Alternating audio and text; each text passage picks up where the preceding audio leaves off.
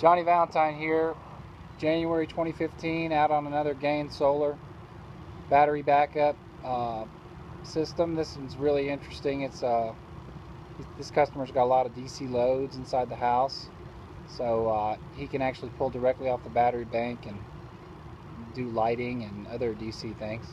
That's a solar array right there. It's a 2.2 kW 9-panel solar array.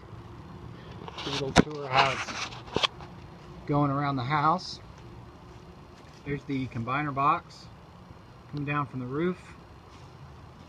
There's the roof penetration, booted.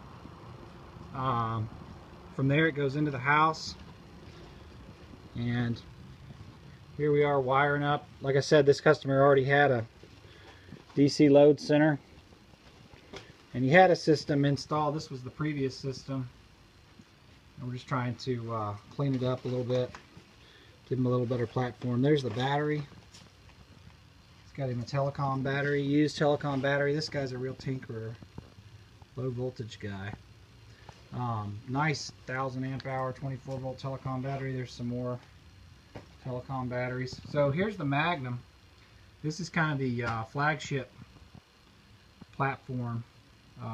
Most of my systems are Magnum 44, 48, 48 volt systems, and these inverters are really nice. This is a 2000 watt 120 volt inverter, but the majority of them are 240 volt out of the box. So what that means is you can have what they call split phase, which is basically house power out of the box. You can power anything that you can plug into a wall, but you can also run 240 volt loads like well pumps. That's really the biggest thing that we like to run with it. So right now I'm just making up some battery cables. Got my battery cables getting ready. Heat shrink. Nice Panduit lugs, 3/8 for fine stranded. Using some really nice fine stranded wire.